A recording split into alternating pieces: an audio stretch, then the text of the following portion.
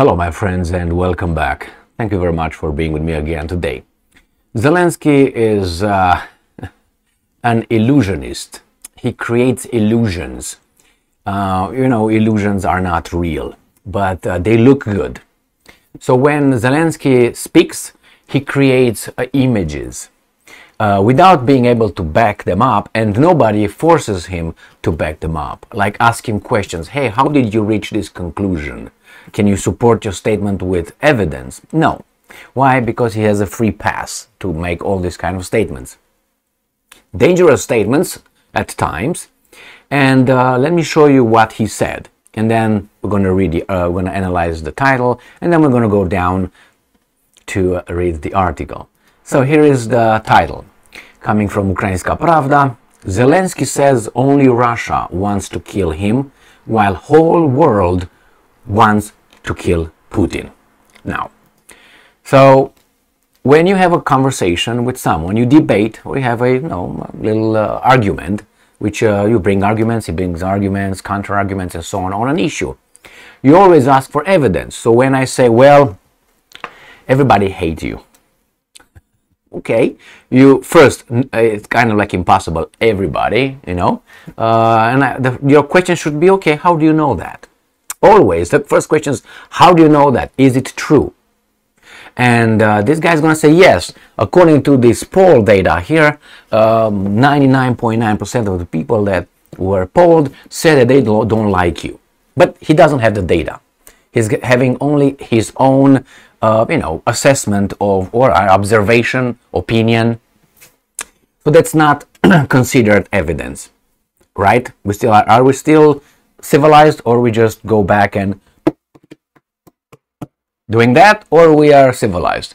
So we still use this, and we go back to our ancient Greeks philosophy and logic. So Zelensky says here that only Russia wants to kill him. My question is, how do you know that? First, he doesn't, so that's obviously a lie. Second one, while the whole world wants to kill Putin, how do you know that? He doesn't. So there's two lies in one long sentence. Now this is an image, like he's the victim, he's a victim, and the Russians are evil, that everyone or everybody should be and is against Putin as a fact. It's not a question mark, it's not a might, could, should, maybe, probably, possibly. No, it's everything in right here. See, it's a present tense simple. That's the form. Says, all right, wants, all right, kill, wants, okay, kill. All these things are in present tense simple. That is something that occurs as a general rule. It's not like continuous or anything. No, it is like I say, the sun exists. Okay, there is over there. There's no doubt about it. All right, so let's go. We're going to come back to the title because it's idiotic.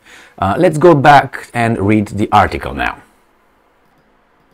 All right, Zelensky says, yes, okay, Zelensky says, President Volodymyr Zelensky is sure that Russian dictator Vladimir Putin's life is in greater danger than his.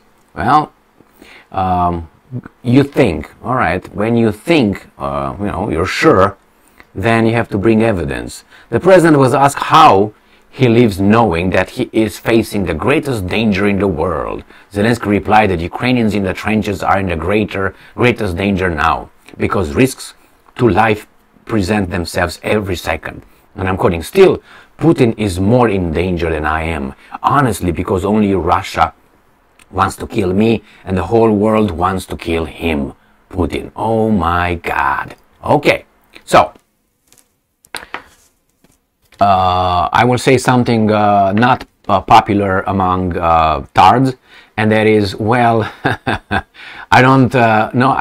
I'm sure, as he said, I'm sure that whatever he says is not true, and I won't go to wanting to kill him.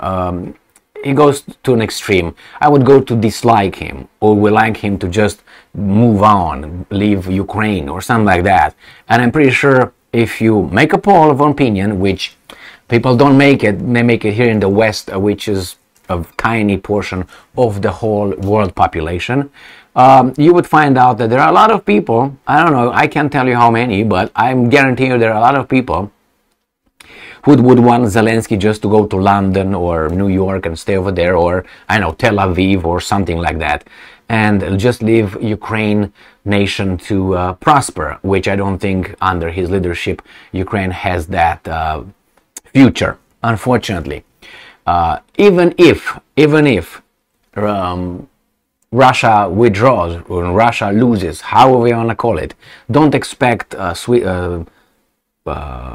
Ukraine to be at the level of Switzerland in ever, okay?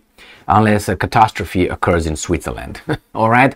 I'm not saying that for some people things will be better in Ukraine, but don't expect what, again, these images these guys are selling to you. I'm not saying you should not defend your country, but it's kind of like, it's more details that need to be discussed. And the problem is, in this issue, the details are actually more important than the whole picture. How is that possible?